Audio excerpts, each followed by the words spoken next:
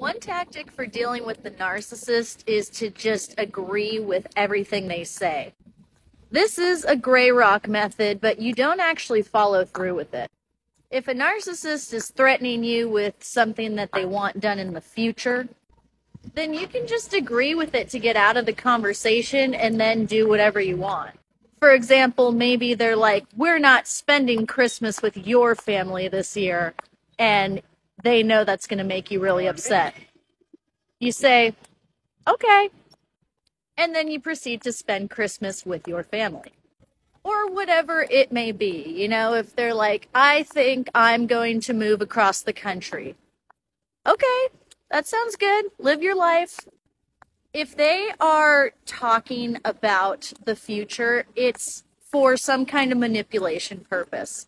And a lot of the times that's to get a rise out of you, get a reaction.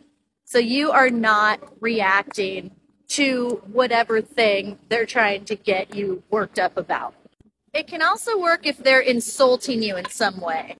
If they say to you, you're a terrible mother. Oh, okay, yeah.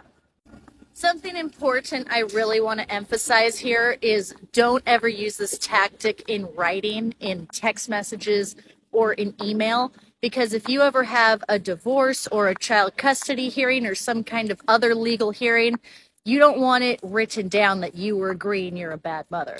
This is just verbal. I'm in no way saying don't be hurt by these comments, because it will hurt. This is a person you care about intentionally doing this to you. But the goal is to make it appear to the abuser like you're not impacted.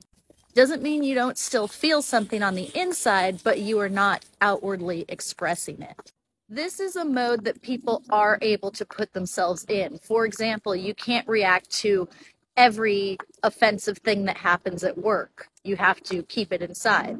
But if you can achieve this on a regular basis, you will free yourself and you won't feel so hopeless when you do have to interact with them.